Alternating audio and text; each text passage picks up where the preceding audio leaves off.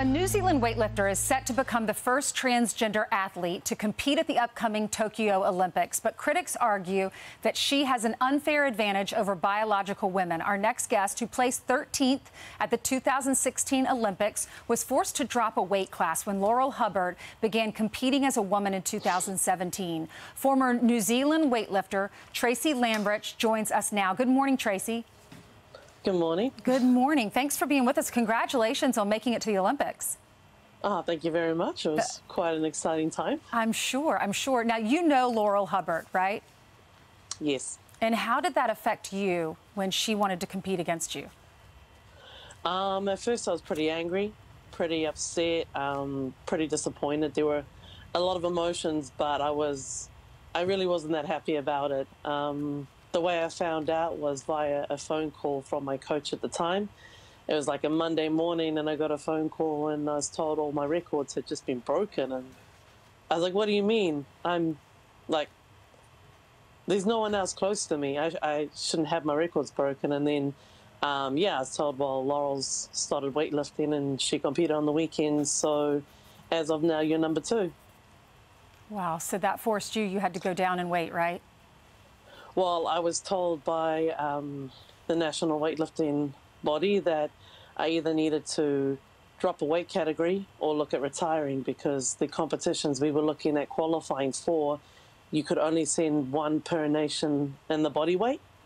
So they were like, it's not going to be you. So your options are lose 13 kilo or 18 kilos in 3 months, or you can retire. And what did you do? I'm quite competitive, so I lost the weight within 3 months. How hard was that?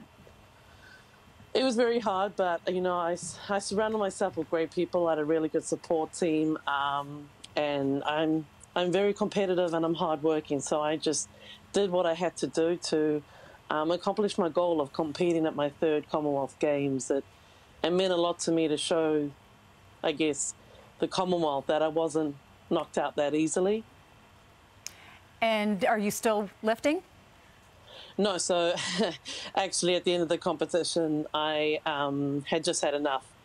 I was disappointed within New Zealand weightlifting, and I was also just not willing to put myself through any more disappointment, I guess, or it wasn't worth me being upset anymore about the situation and the way I was treated as an athlete. So my family all came out to Australia, watched me compete, and that was where I retired and haven't stepped back on a platform since. Wow. I know that they're trying to find solutions to this issue, and I've been reading some articles about it, and they've talked about maybe doing away with genders, maybe just whatever your ability is, that's who you compete against, maybe give people a handicap like they do in golf. What's your opinion?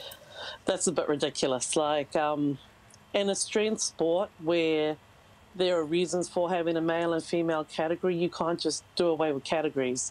I look at a lot of the young athletes around us. There are 14, 15-year-old boys lifting what our females lift, that are, you know, these boys are at a lighter weight category. So it's honestly just going to knock women out of sport. Women are not going to want to participate in something where there is an opportunity for them to, you know, win medals or go to international competitions. Just, yeah, you have to have the categories. There's no other way around it.